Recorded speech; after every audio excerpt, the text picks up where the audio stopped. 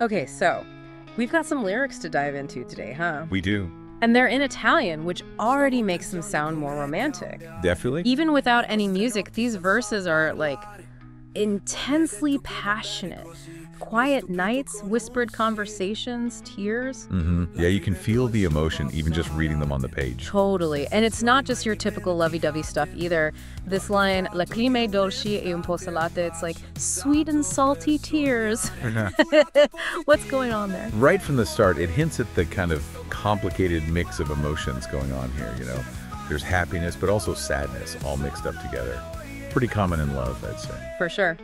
And then there's this line, un bacio dato per sognare, a kiss given to dream. It makes you wonder, are we talking about a love that helps you escape reality, or a love that's about building a life together? Ooh, good question. You know, dreams are a big deal in Italian culture.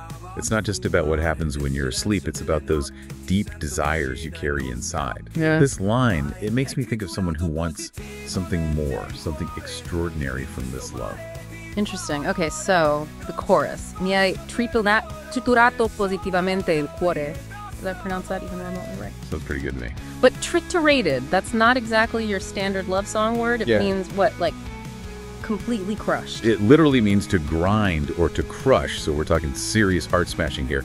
But the thing is, it's positively triturated. Right, right. So it's like this good kind of destruction. I mean, that sounds messed up, but Right. kind of amazing at the same time. Is this like a thing in Italian art? This whole, finding beauty in being completely wrecked by love? Oh, absolutely. You see it all over Italian art and literature, this idea that passion can be this incredibly powerful force, like a fire that can both warm you and burn you to ashes. Think about opera, right? Those characters are always so overwhelmed by love that they end up doing crazy things, even dying for it. It's dramatic, sure, but it gets at that same feeling of being completely consumed by emotion. Yeah, it makes you think about the line between love and obsession, doesn't it? Totally. And it ties into the next part of the song, too, where it talks about stars and flight and escaping into another world. It's like the speaker wants to just completely lose themselves in this love, to be swept away by it. Okay, but then we get to this line. Nel silenzio delle notti ti sento vicina e non scappi mai.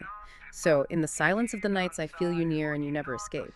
It's like after all that intensity, there's this need for reassurance, for a love that's also safe and steady. Exactly.